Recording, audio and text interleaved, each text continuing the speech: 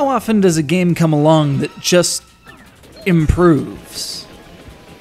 Better sound, better graphics, better plot, better mechanics, better everything. It's not easy to do. Paper Mario was a good game. It was a very good game. It was an excellent N64 RPG, and you can count those on one hand even if you've lost 3 fingers. But intelligent systems just had to outdo themselves.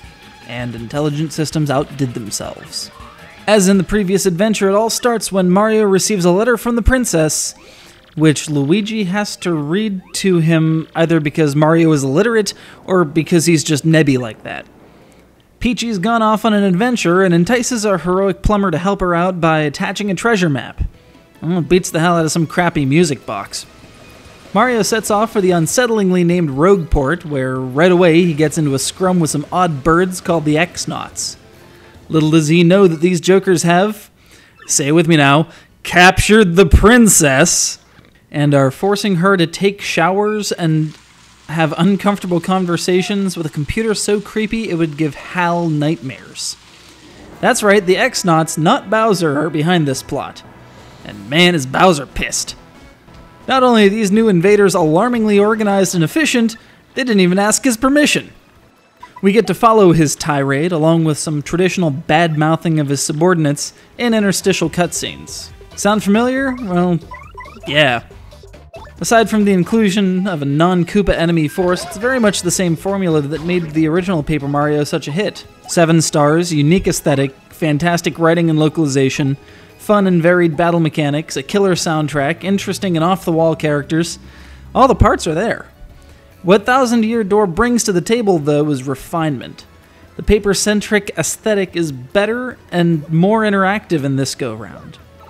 Through the course of the game, Mario will have to fold himself into airplanes and boats, roll himself into scrolls, and turn 90 degrees and go on edge to navigate the expansive area of Rogueport and surrounding municipalities.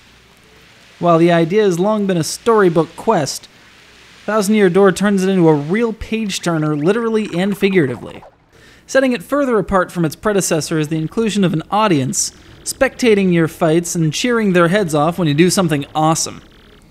Landing timed hits, dismounting a jump, and looking amazing, or doing an acrobatic frickin' pirouette off the handle of your hammer will get the crowd off their feet and throw their hands or other appropriate appendages in the air, which has the welcome side effect of charging your special move gauge.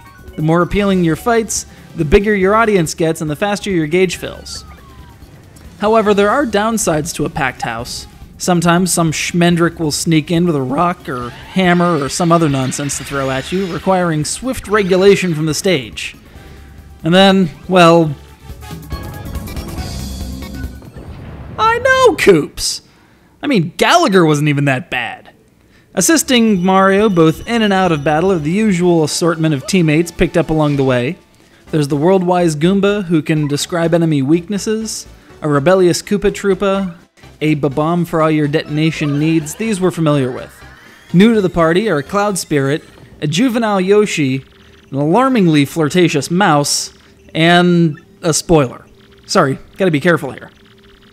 The game takes full control of the medium and isn't afraid to screw with the fourth wall or the construction of the world itself to make a point, or a dramatic effect. Instead, the soundtrack compensates with even more new interpretations of the old Mario standards. You've heard parts of this before, but never in these configurations. From start to finish, Thousand Year Door is an A-grade adventure. It takes everything that its predecessor did and does it better. How often can you say that about a sequel? Paper Mario The Thousand Year Door is a player's choice title now, which means it's only $20, which means there's no reason for this game not to be next to your Cube or Wii. Do it, or I get those tuxedoed fellows to go to work on your kneecaps. You've been warned.